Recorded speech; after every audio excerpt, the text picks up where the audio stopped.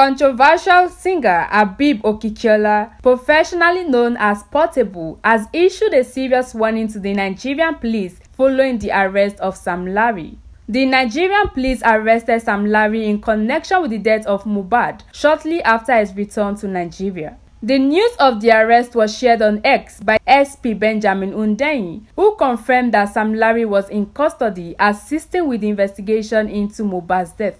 Recall that Samlarry had been away from Nigeria for many weeks after many blamed him for the death of Mohbad. This was after videos surfaced on the internet showing how he assaulted the late singer when he was alive.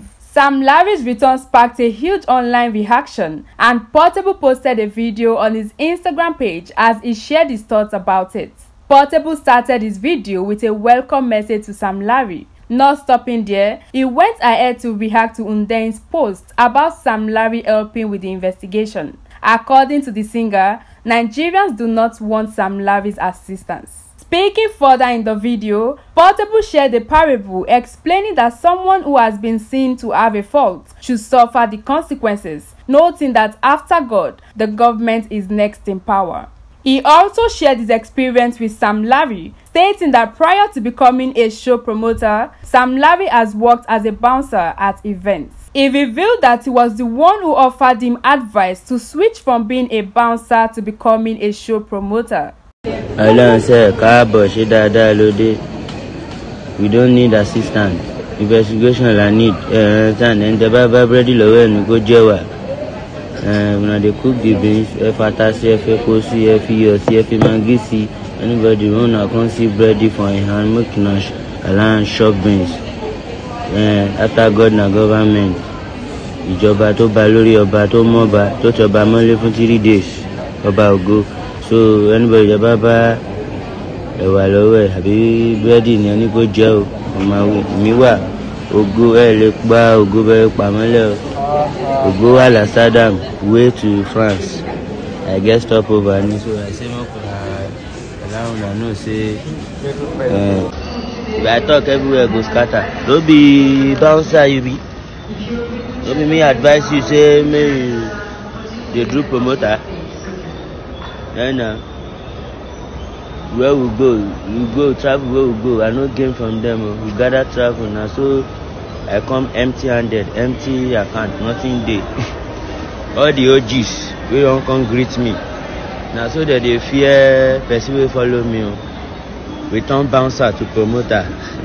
Then OGs when they fear them because say now so that they collect OGs Kuban, they collect people money. On for agbara lole aye. Now you bouncer, we don't turn you to promoter, artist promoter now. Now na come the week or so, our help we later help I do for am to deny one aye. Na so come meet me say don't carry me travel. I say no problem. I no know say na Billy Q, international promoter won't do am. So he just cover up. I no know say na Billy Q won't do am.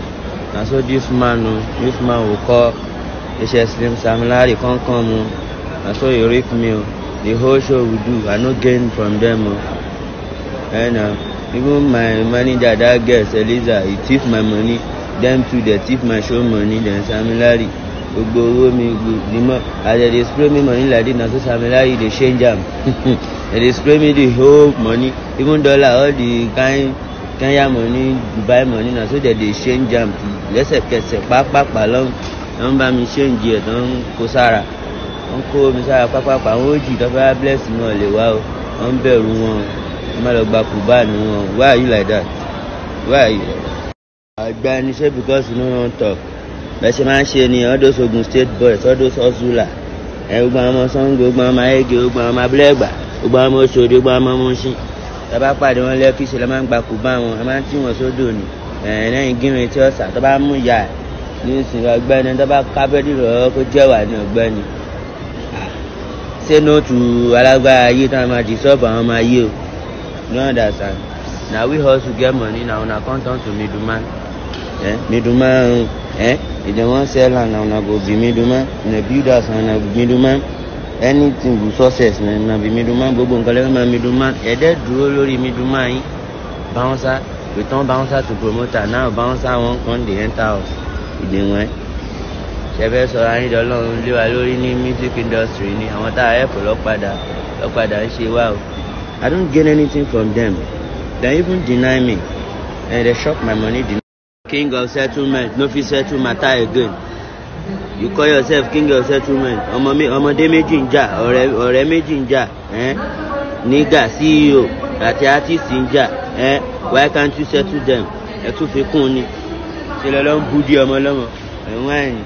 Please subscribe to this channel, News Pop NG, for more updates. Like and share the video and drop your comments down the comment section. I am Aderonke Oni. Thanks for watching.